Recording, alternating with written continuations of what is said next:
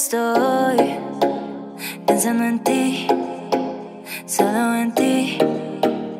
Lo siento, sé que no sabes de mí.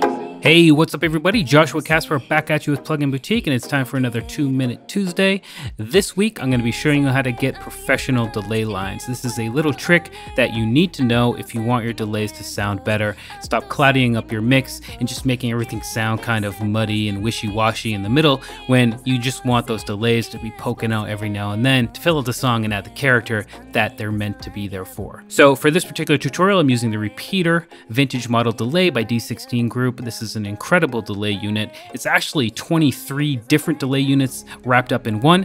If you see right here, it says delay mode. We have 23 different authentically emulated delay units from back in the day. So if you want to come in here and just try out some of the different flavors and characters of these, you can go ahead and set your other parameters and then just jump into those delay models and flip through to see the different character that they can add to your particular track. That's what I really like about the Repeater. And I also really like how the left and the right channels are completely separate and you have complete control over them. And you can do that by just simply unlinking any of these different parameters like the high pass and low pass filtering, the coloring, the pan you can actually control. If you want to go, push both lines over to the right, you can do that easily right there. You have mix level control for both channels independently, feedback, delay time. A couple of other really cool things about the Repeater is the ping pong options. You've got the spread, you've got A and B. The A function is lower intensity with a smaller phase offset, while the B is higher intensity with a larger phase offset. So if you're looking for more ping and more pong, you want to go with B. If you're looking for something a bit more subtle, go with A. And if you don't want it at all, just go ahead with 0. Another really cool feature is the analog button. What this does is emulates old school analog circuitry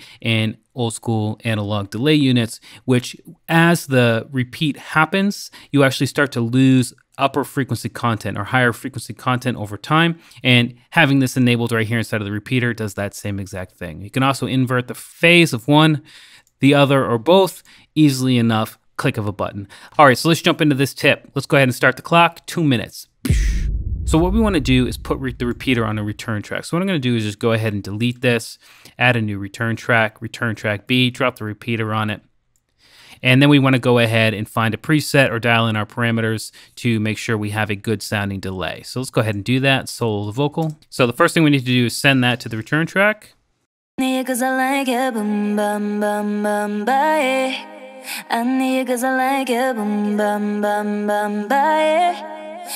it already sounds phenomenal, but let's just switch up the delay here. So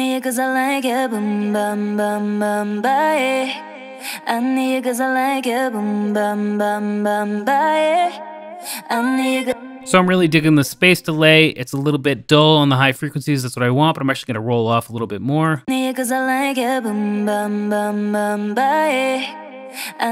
Cool. And that's all I'm going to do right here with the Repeater. So where the tip comes in is on this return track, we want to sidechain that delay signal to the source signal. And that's going to clear up, especially on something like vocals. The vocal needs to stand out and be absolutely clear. And right now we have a vocal conflicting with itself because those delay lines are the same vocal.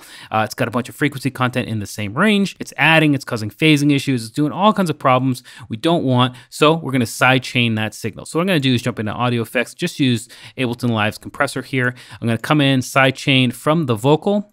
Boom. I'm going to pull down that threshold. I'm going to crank up that ratio. I'll pull the attack time way down, and I'm going to pull down the release fairly conservatively. Obviously, we can come in and adjust all of these parameters after we start to listen. But what I want to do is completely push out or duck this delay until there is no more vocal, and then the delay can float back in and we can hear it. So let's listen to this vocal with the compressor bypass. I'm going to turn it on and turn it off, and tell me if you can't hear how much clearer the vocal sounds.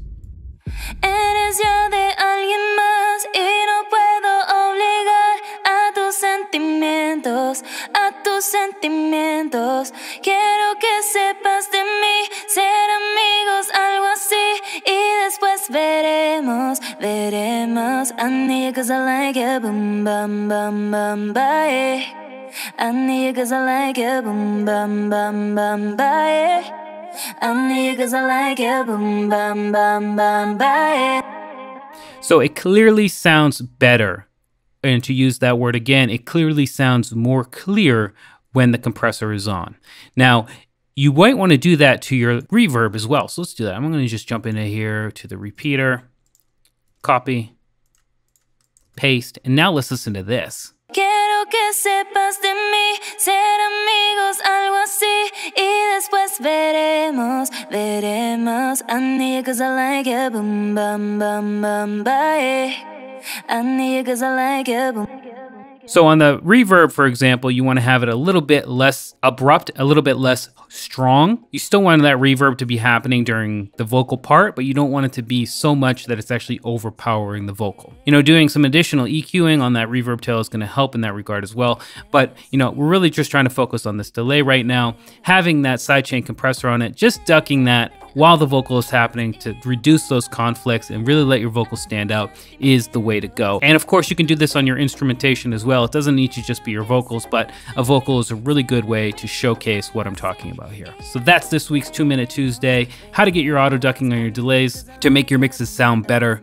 And if you're looking for a new delay unit, check out the Repeater by D16 Group. 23 delays wrapped up inside of one. They all sound phenomenal. They all sound unique, full of character. Bring your mix to life with the Repeater. Anyway, I'm Joshua Casper here for Plugin Boutique. I hope you learned something, and I'll see you in the next video.